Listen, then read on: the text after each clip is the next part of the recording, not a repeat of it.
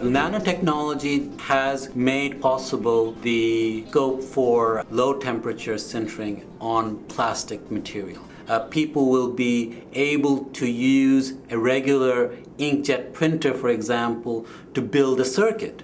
Maybe even create a fully functioning computer based on a sheet of plastic. So the potentials are immense. And low temperatures are a must because you talk about flexible substrates that high temperatures will basically destroy them. Paper and film itself has limitations in regards to the types of temperatures that you can get to for drying. It's slowing things down. Look at any printed circuit board or many of the electronic devices that are coming on the market. All of them have copper. So sintering without oxidation for copper is basically a very difficult process. Cost-wise, it's much more desirable, but it's technical-wise, it's much harder to do. There's this need in regards to new technologies, and this is where the Xenon system comes in. By using a pulsed light process where we have a very narrow pulse of light which has a huge amount of energy, you can impart a lot of energy onto the substrate for a very short amount of time. The right amount of time for it to melt the metal, but too short for it to actually increase the temperature of this material. In copper sintering, for example, you require a lot more energy than you would with silver. Designing systems which are flexible, so allow us to tweak and adjust the settings, it made it very easy for us to come up with a solution for sintering copper, which at the moment is a significant challenge in the industry.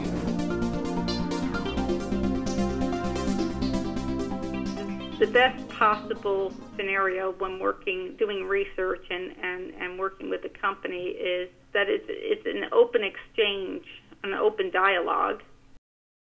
We would like a stable and good supplier of tabletop or laboratory units.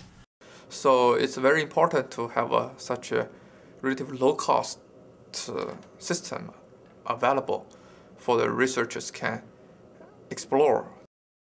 We've developed two systems, one which is the Sintering 500. That is predominantly a R&D tool specifically for silver inks.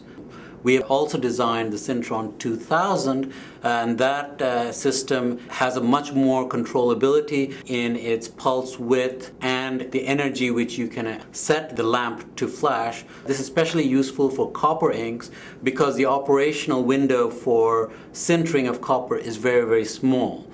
And the Sintering 2000 allows you to do that and also allows you to scale moving forward to a production system.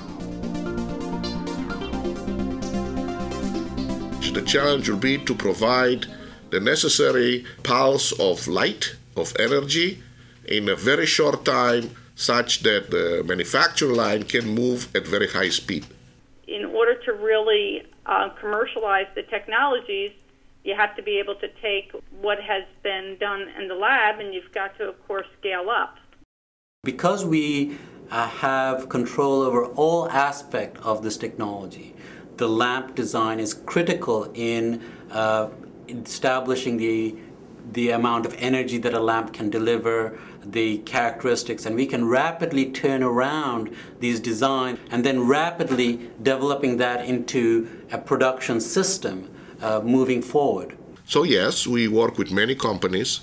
Lately, we are very impressed by what Xenon is doing in this field.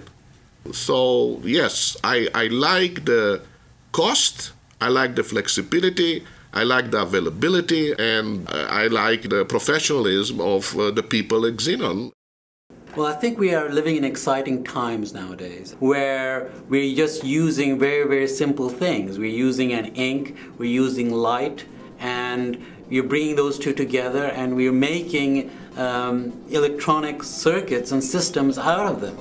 And I think that in its own right has its own excitement.